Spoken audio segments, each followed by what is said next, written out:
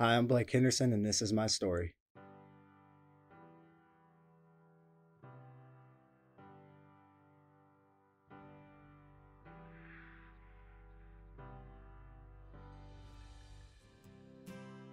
I live in Oklahoma in a town called Tuttle. It's just a little farming town. I love the town because it's just little, everybody knows everybody type place, and everybody's real nice and easy to get along with, and they kind of know everything about you, and they're willing to help with anything. That's what I really love about it. It's just that small town vibe you get, and you always hear about, but we actually live there. I actually work right outside of town, probably 15 minutes away, in the oil field as a wireline operator.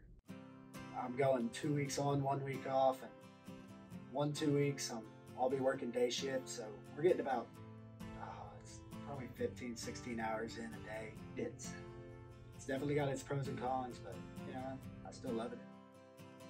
Your hands can get pretty nasty. Every part of you can get pretty nasty. Your arms, your hands, your face.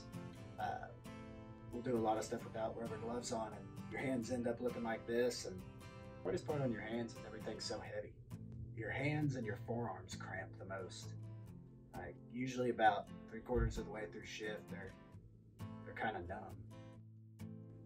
After my shift, I typically get home. First thing I do, I walk in there. My kids are usually all excited if they're up during the week, so I have to put everything down. I give them hugs. I go give my wife a hug. I grab 1 or 2 beers and I hop in the shower. And you have to have 2 shower beers. That way, any of your sore muscles, like your back sore or anything like that, everything's tight, it'll loosen them up.